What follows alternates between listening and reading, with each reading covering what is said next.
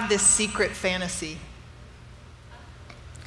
that an artist can anticipate a scientific breakthrough, which even here, this is hard for me to say, because I went to school as an engineer. I worked in tech for a long time, and I'm skeptical.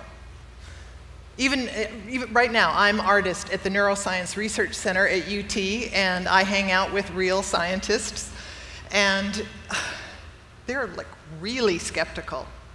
But I went back to art school.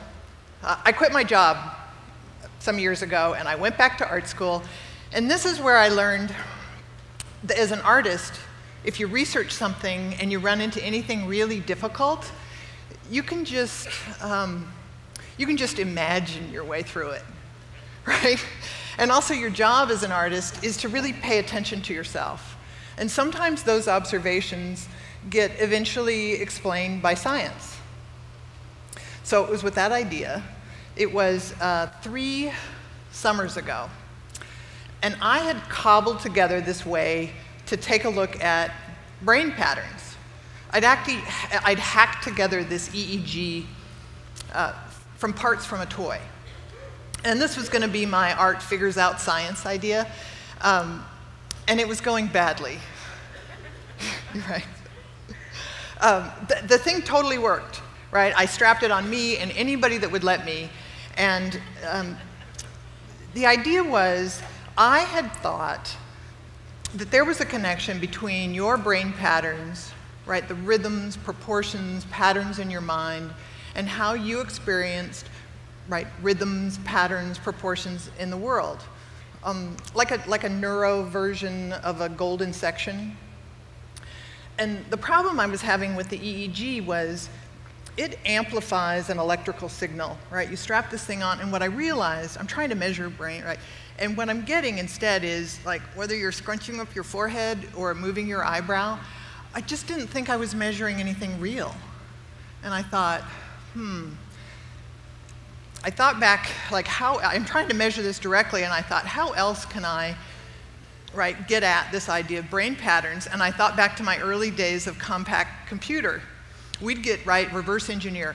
We used to get the competitor's product, we'd, right, bring it in the conference room, completely disassemble it, and look at all the pieces and try to figure out how it worked. And I thought, well, maybe I can do that around the brain and take a look at, you know, kind of some subconscious measurement of time, right? All that little multitasking stuff, right, that we're doing, all the little parsing bits of time. And I thought, well, I'll measure my time. And right at the point where I figured out how hard it is to really write down your minute-by-minute time, I found Ben Lipkowitz. And Ben had been measuring his time 24 hours a day, minute by minute, going back to 2005. Yeah, I've met him, he's fabulous. And it was really exciting because the way I had imagined time and the way he was measuring time felt really similar. So I started making drawings, and it was later that very same summer, a friend of mine who's on the faculty at NYU, he happens to run the New York chapter of the Quantified Self. He looks at me and he goes, Laurie, this is really good, but you should measure something about yourself. And I was like, all right, okay. So I discovered a Zeo, which is yet another headband. And it's a really accurate way to measure sleep, right? And you don't have to do anything. You don't write anything down, right? You just strap this thing on, you go to sleep, it grabs all the data for you. And it was really quite interesting because this idea of all these little snippets of time, waking, Ben's all of his waking time, and my sleeping time, it was all these little patterns and snippets. And I became super, super interested in sleep. All the good stuff happens when you sleep. And I started to really think about my patterns of sleep. And if anybody uses a Zeo, I ditch their graphics and put it all in Excel. And you're looking at night after night. All the purple stuff is the fabulous, right? That's deep sleep. That's the good stuff. And you can see partway through the month, you can start to see there's a pattern. These big orange sections are when I'm waking up at night, right? I'm cool, but something's really stressing me out, right? I am waking up for hours at a time. And I really started to think about, right, these patterns of data about me. And here's one that's even easier to read. So she's, right, you start to see her, right, the patterns of her time, and then all of a sudden, toward the end of the month, boom, right, something bad is going on, right? She's like huge amounts of time where she's awake. And I started to look at these patterns of data and realized I could see even more subtleties in the data. Right, I took my sleep patterns and I compared them to others. And I realized, there's something very specific in this, right? There's something very individual to me, almost like this fingerprint. And I thought, this feels very much like I'm specific. This is very specific to me. And it was right about this time. I didn't want to be the only one that was jumping into bed every night with this thing strapped around my forehead. So my husband got a Zeo, and he started to measure his sleep. And he always thought, oh God, I sleep terrible. Well, it turns out part of the time he sleeps badly, and part of the time he sleeps amazingly well. Right? So he swings wildly. But my sleep's pretty steady.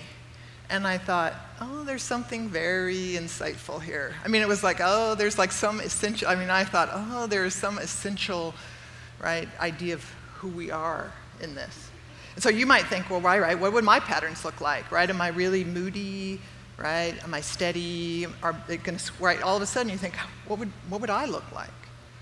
So I grabbed all this raw data, and as an artist, I started to translate it into the feel of human time, right? Here's an argument, right? Here's something really stressful, and here's, right, I'm eating an ice cream sundae, right? The sense of, and I put it all into a show in Los Angeles, and the show got noticed.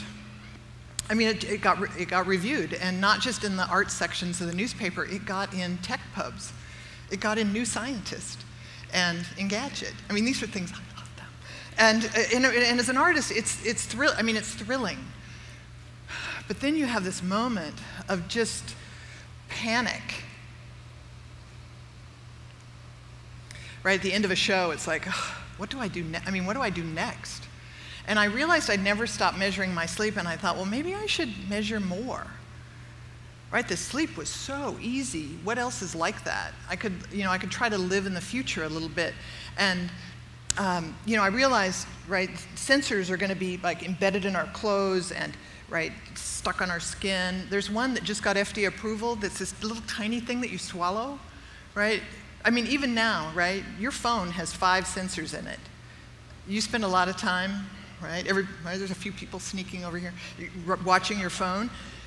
But pretty soon your phone's going to watch you. And you think, no. What if no. What if somebody really kept track of like everywhere I went and what the nutrition of what I really ate? No. To be human, I've had people say this, to be human is to be a mystery. One of the neuroscientists in the lab, a week ago, I explained what I'm working on, and she goes, Laurie, is it possible to have too much data about yourself? So if that's going through your mind, it's not just you. But for me, I decided, to run straight toward the data. I got a Fitbit, I measured my steps, I get on a Wi-Fi scale every day, I spit in a tube, I got my DNA snippets, I turned on Manic Time on my laptop, keeps track of everything I do, I open paths on my phone everywhere I've gone. I set up an email trigger, and I score how my stomach feels, and then exactly what I've eaten. And there's some more. But I don't want to sound. I don't want to sound nutty. But if people know me, I'm like the most balanced person. But I wanted to get the data over long periods of time, and now I have. Years. I have years of data and thousands of data points. But I'm not naive about data privacy. you probably looked at yourself, right? You've taken a look, what's public about me online, what's knowable. I mean, I actually even made a list once. What are all those different sources? If the CIA came after me, what could they find? But right now, you can get really upset about tracking cookies. Do you own your email? What's on Facebook? All your Google search history. Every app you turn on knows where you're located, right? My sense right now is, they measure me, now I measure me. You have data, I have data. Fight back. Come to the party. It's made me a lot more aware, but basically, seriously, I think in the end, we are going to own our own data. Okay, so I'm measuring away, I'm adding more columns to the spreadsheet, and I think I'm gonna find causal relationships. I think I'm gonna start to figure this out. And the truth is, a lot of self-tracking data, it's boring. And it's really noisy data, and you end up with a lot of numbers. And numbers are really abstract concepts to us, right? Particularly big numbers. But we recognize pattern intuitively. We're wired for pattern recognition. And what I started to see in the data was this sense of something very specific, right? Something human, something specific, something recognizable. Almost like this fingerprint. It's almost as though we're creating, right? It's almost like a human data portrait. We're creating all this data, if only we'd stop and notice it. And I thought, maybe art, the language of art can get you to look. All these little cut blocks are symptom data of a population of ALS patients. And ALS, Lou Gehrig's, it's a horrible disease. People can barely talk about it. But in this case, the metaphor, the language, the sense of it being art can pull you in, can get you to spend time, can make it approachable. And I thought, well, maybe pattern can be the way we consume data. Almost like a language, right? With an algorithm, with a model, with a set of rules, that it's a language and pattern that we can learn to read. Right, you can start to see this part's really stressful, right? Or all of a sudden, right, I can start to read my pattern, something's gone bad. Or, right, start to just notice yourself. But the idea of pattern with the feel and sensibility from an artist starts to be something that you're willing to look at. Right now, I'm working with instant message chat data from a group of software developers. Not in a literal way, not like infographics, but where the pattern starts to be the experience around the data, and then the data itself, to play it back to them as pattern. It's not a crazy idea, languages, they're long-standing languages. The knotted number systems of the Incas, right? They're these navigational stick charts that are based completely on the feel of waves. And Mayan glyphs, which are all about, right, how one glyph, the aesthetics of one glyph next to another. And so these patterns, they're not random. They're meaningful. They're us. They're a way to see ourselves. It's recognizable, it's familiar. I think our data patterns are the way to see ourselves, who we are. Who am I? What's possible for me? For me, after all of this data measuring, what I found was the measuring gave me a sense of being acknowledged, even when it was coming from a mechanical device. It's funny, self-tracking always gets described in this very Calvinist, right? It's about health, it's about fitness, and I really think it's something more compelling. I think it's about understanding who we are. It's about identity. At this intersection of art and science, I have found intense beauty in the patterns of how we live, in us.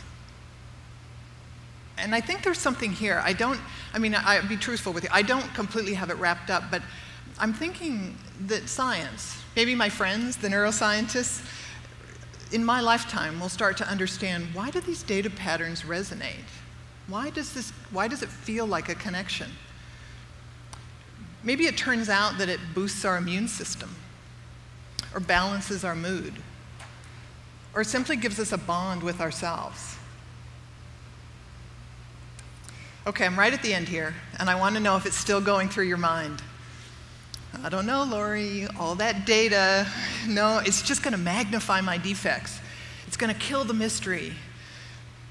But I'm hoping I can flip your opinion about self-tracking data being something that's kind of creepy to something that you love. And you won't fear the phone watching you, because it's going to be the understanding of who we are. And we won't fear it. And in the end, I predict that all these data patterns, right, that we're just going to run straight toward our data. Thank you.